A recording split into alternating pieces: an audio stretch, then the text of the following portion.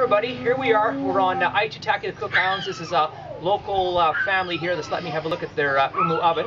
This is the traditional one of the Cook Islands. Now we've seen quite a few at some of the feasts, but what happens here is what they do is they use the coconut shells and the husks and the leaves, and what they do is they put the rocks on top, and when they burn them, it makes the rocks all hot, and then what they do is they put the food on top of that.